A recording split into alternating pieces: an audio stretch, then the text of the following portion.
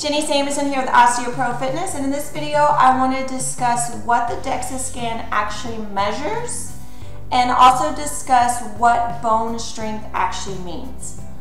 So bone strength has two components. There's bone density, and that's what the DEXA scan measures, and there's bone quality.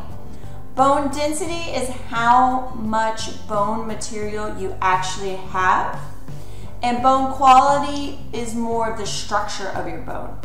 So what they found in the research is actually a denser bone doesn't necessarily mean a stronger bone, but what really matters when it comes to fractures and fracture risk is the bone quality, so the structure of your bone.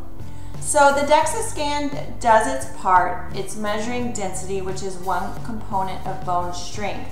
So it does give us some information about how your bone health is, but it's not giving you the full picture.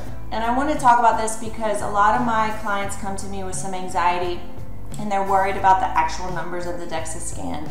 And what I usually tell them is, while that's giving you an idea that there's something going on, that I've had clients come to me with bad DEXA numbers and they're actually doing amazing. I've never had a fracture. And then I have clients come to me who have better DEXA numbers and they've actually come to me after they've fractured or after they're healing from a fracture. So the numbers don't necessarily equate to the fracture risk, is basically what I'm saying.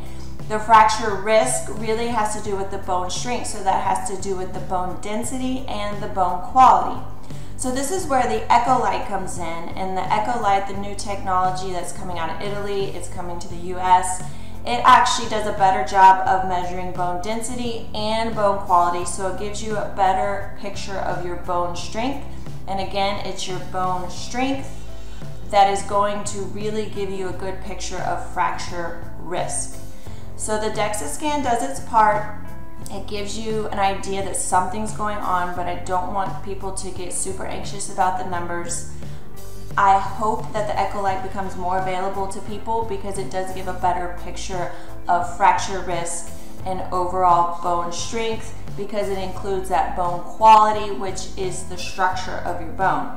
The structure of your bone is more important to fracture risk than bone density. So that's just something to remember. I want people's anxiety to be eased a little bit, because anxiety doesn't help anything when it comes to health. And so all we can do is understand that there's something going on and to do our best to take control of what we can take control over.